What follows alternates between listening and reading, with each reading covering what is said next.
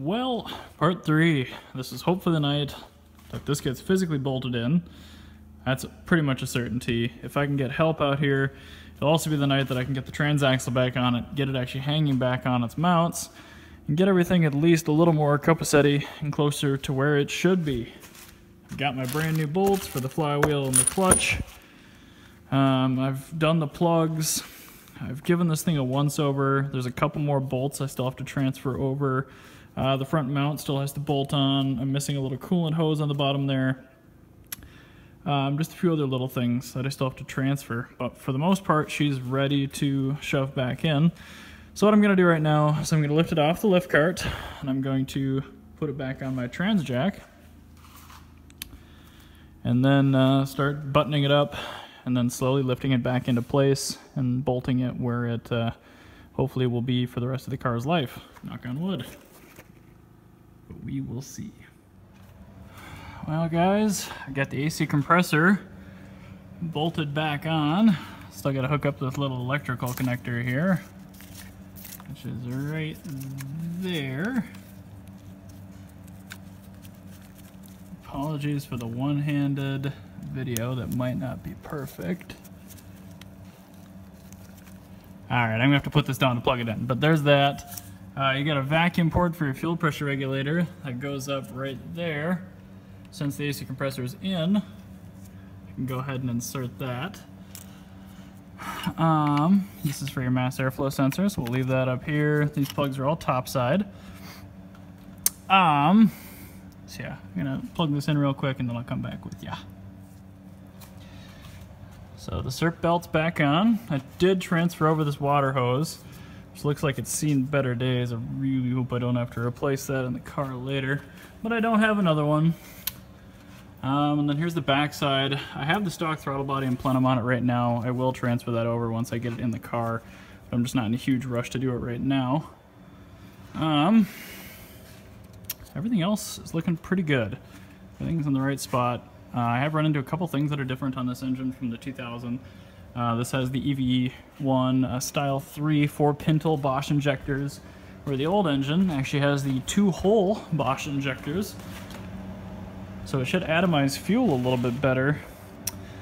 Other than that, the engines look very comparable in wear and dirtiness and all that other crap. So I'm going to keep jacking this one up. Eventually, my end goal is going to be bolt the engine into the car, and then make sure it clears the subframe cradle right there. And once I get to that point, I'm going to have to get another set of hands to help me lift the transaxle up here. And then once the transaxle's in, I can bolt the rest of the mounts, which actually carry the transaxle and the rear of the engine together. And we should be smooth sailing from there. It's really not all that much to potentially get it running again fairly shortly thereafter, but a lot of T's to cross, lots of I's to dot. So I'm just going to slowly start raising it up, trying to make sure everything is, at least out of the way. Engine harness stays on top. The AC lines will clip into these right here. That's these lines. So far I have not accidentally purged it, which is awesome. This seems like the way to do it, honestly. A lot of people will tell you to pull this compressor in the car. It's really hard to get at all the bolts, so this seems like the right way to do it, but this could still go horribly wrong at this point, so maybe don't quote me on that. Yeah, just gonna keep right on going and shove her up on in there. Alright, well, I've got the old flywheel back on there with new flywheel bolts. You can kind of see them in there. Torque sequence on those is 19 foot-pounds and then 120 degrees because they are yield bolts. They're not reusable. Pressure plate bolts are not yield bolts. They're 17 foot-pounds. However, I still recommend replacing those. I did put thread locker on everything because I don't want it coming apart. Front hoses are back in. Front mounts bolted back up. Next step is to throw the transaxle in. I don't have a pair of hands here yet, but I have some coming, so I'm going to wait for that and see if there's anything I can connect that can actually reach down here. Doesn't look like there's a whole lot, unfortunately, but definitely making some progress. Oh my goodness. What a right kerfuffle. I may try to inch the car down just ever so slightly, get the transaxle more at shoulder level.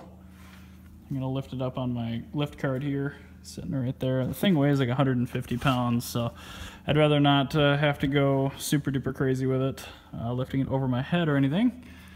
But again, definitely making progress.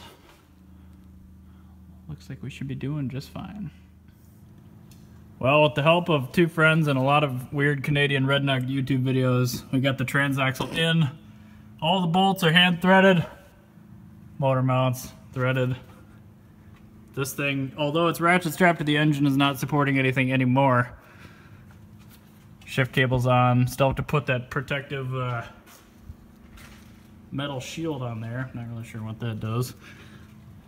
Thread in the motor mounts on the actual chassis.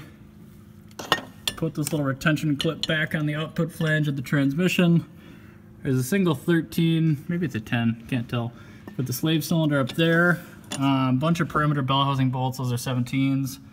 There's a triple square for no good reason. Another 17 down there with a nut on the back.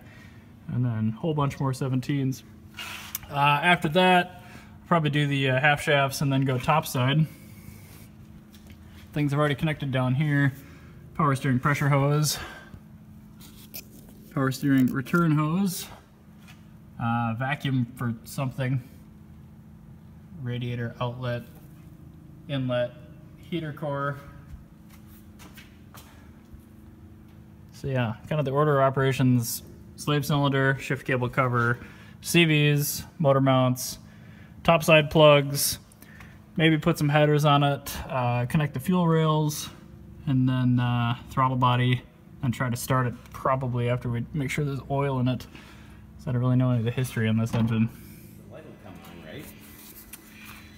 Well, we got this thing back in, we think. Everything we can see is connected-ish. All this is more or less plugged in. The interior is extremely dirty from all the work. We can still see stuff. There's some cleaning occurring right now. I do have 4 quarts of oil in it right now, which is not ideal. I just want to see if it'll start. Basically, if we have everything else hooked up. It's open headers, so it'll be loud if she goes. But legitimate first try here.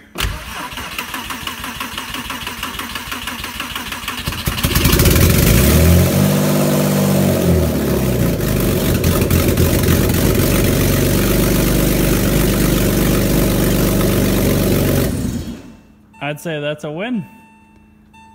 Air high five. Air high five. Mint. Air five. Perfect. All right. I'm not sure how much more I'll do tonight. Probably not very much. But yay, it runs! Yay! There was much rejoicing.